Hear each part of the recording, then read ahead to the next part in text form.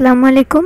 আজকে আমি আপনাদের সঙ্গে শেয়ার করব কামিজের গলায় কিভাবে চিকন করে পাইপিং দিতে হয়। তো ভিডিওটি শুধুমাত্র নতুনদের জন্য, যারা একদম প্রথম থেকে সেলাইয়ের কাজ শিখতে চান। তো আশা করি আপনারা কিন্তু অবশ্যই মন দিয়ে ভিডিওটি প্রথম থেকে শেষ পর্যন্ত দেখবেন, তাহলেই কিন্তু আপনারা খুব চিকন করে পাইপিং দিতে পারবেন। ঠিক আছে, তো আমি এখানে একটি জামা কাটিং করে নিয়েছি। কাপড়টি কিন্তু মাঝখান দিয়ে ভাঁজ করা আছে। তো বন্ধ সাইড থেকে আমি মার্কিংটি শুরু করব। তো আমি এখানে গলার চওড়া নিচ্ছি 3 ইঞ্চি পরিমাণ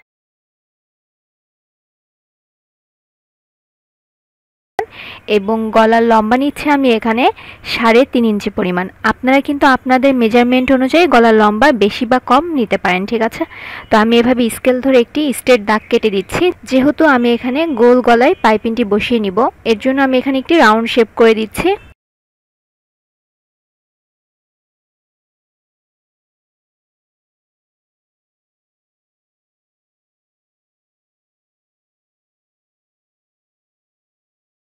এভাবে রাউন্ড শেপ করে দিচ্ছি।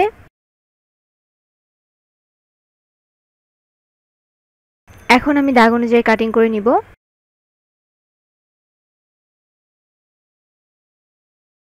কালো রঙের কাপড় নিয়েছি, তো কালো রঙের কাপড় দিয়ে কিন্তু আমি এখানে পাইপিংটি বসিয়ে নিব। তো দেখুন, এটি কিন্তু আমাদের সোজা সাইড, তাই না? তো কাপড়টিকে আমি এভাবে ঘুরিয়ে নিব, ঘুরিয়ে নিয়ে কাপড়টিকে বাঁকা করে কেটে নিব।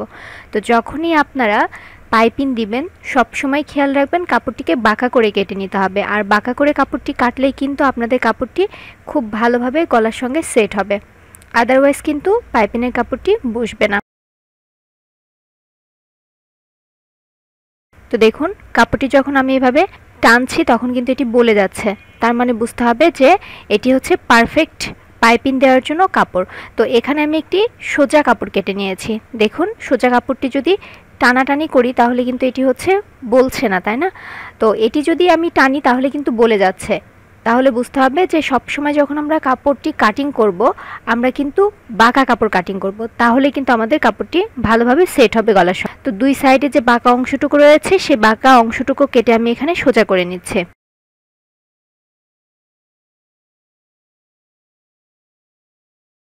যে কোনো এক সাইড থেকে কাপড়টিকে এভাবে ভাঁজ করে আমরা সেলাই করে নিব।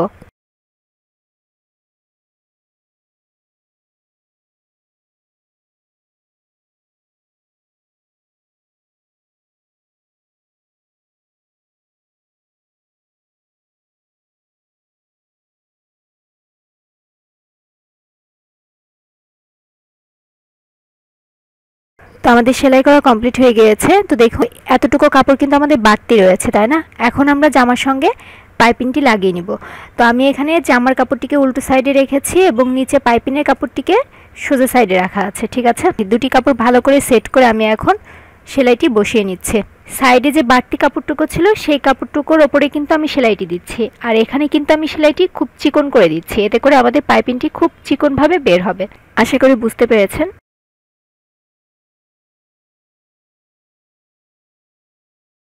তো যারা সেলাইয়ের কাজে একদমই নতুন, আপনারা যখন পাইপিংটি দিবেন তো আস্তে আস্তে সেলাইটি করার জন্য চেষ্টা করবেন, তাহলে একদম নিট অ্যান্ড ক্লিন হবে সেলাই। এবং আরেকটি কথা হচ্ছে, বাসায় কিন্তু অবশ্যই প্র্যাকটিস করবেন।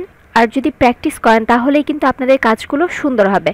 তো বাসায় বেশি বেশি প্র্যাকটিস করতে হবে, তাহলে কিন্তু আপনারা সুন্দরভাবে সেলাইয়ের কাজটি শিখতে পারবেন।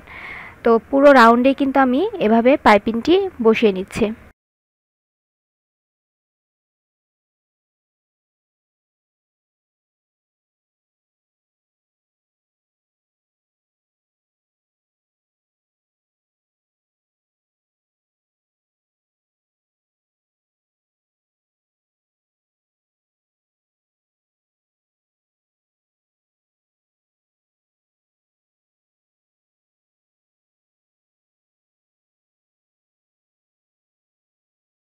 অতিরিক্ত কাপড়টুকু আমি এভাবে কেটে নিচ্ছি। এখন আমরা কাপড়টিকে উল্টো সাইডে টার্ন করব।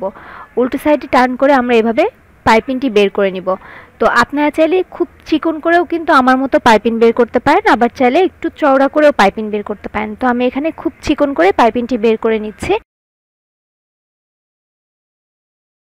তার উপরে একটি সেলাই বসিয়ে দিচ্ছি। আর সব সময় কিন্তু খেয়াল রাখবেন, সেলাইটি কিন্তু আমরা কাপড়ের উপরে দিব, পাইপিংয়ের উপরে কিন্তু সেলাইটি দিব না। ঠিক আছে।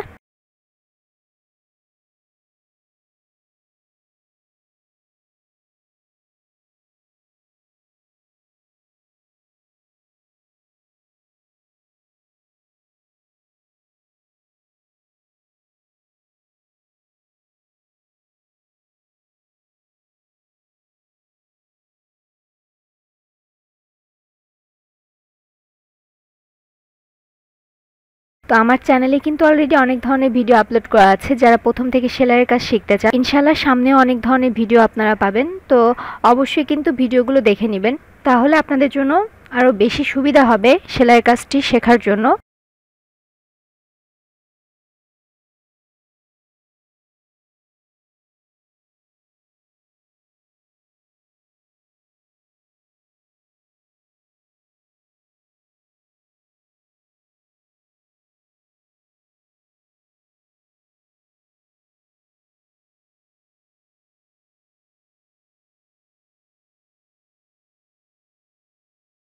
আমার কিন্তু পাইপিংটি দেওয়া কমপ্লিট হয়ে গিয়েছে। তো আশা করি আজকের ভিডিওটিও আপনাদের ইনশাআল্লাহ খুব ভালো লেগেছে। আর যদি ভিডিওটি ভালো লাগে লাইক কমেন্ট শেয়ার করতে ভুলবেন না আপনার বন্ধুদের সঙ্গে। এতে করে আপনার পাশাপাশি কিন্তু আপনার বন্ধুরাও কিন্তু আমার ভিডিওটি থেকে কিছুটা হলেও শিখতে পারবে। সবাই ভালো থাকবেন, সুস্থ থাকবেন, নিরাপদে থাকবেন এবং আমার জন্য দোয়া করবেন। আল্লাহ হাফেজ।